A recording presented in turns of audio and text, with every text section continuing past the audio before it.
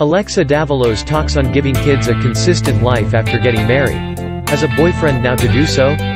For the gorgeous actress Alexa Davalos, who portrays the character of Juliana Crain in The Man in the High Castle, life has been full of a hectic routine.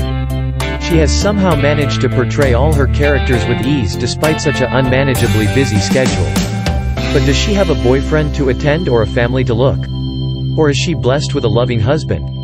34-year-old beautiful actress Alexa Davalos, who was previously known for dating Josh Lucas from 2006 to 2008, hasn't talked about her relationship status openly. She neither has been spotted with her new love interest or boyfriend till this date. Likewise, there are no any rumors about her new romance. Since she ended her affair with Josh Lucas, her love life has always been behind the curtains.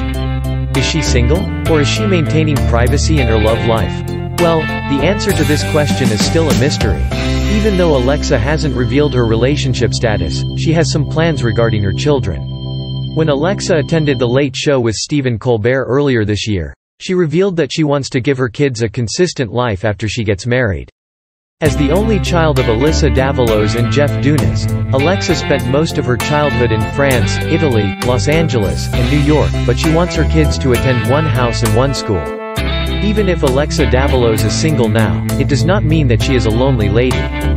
She has a busy career and colleagues around to give her all the required company. Active in the film industry since 2002, Alexa Davalos has a number of film credits to her name. She began her career by appearing in Coastlines in 2002. In the same year, she appeared in a short film named The Ghost of F. Scott Fitzgerald and television series Undeclared. She also appeared in Angel from 2002-2003. Later, she was able to grab attention by appearing in Reunion from the year 2005 to 2006.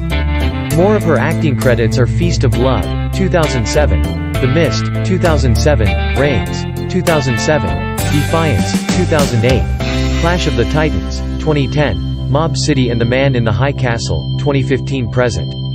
Her career has been a good companion for her, which might have helped her to give her all the required company. However, we would love to see this gorgeous lady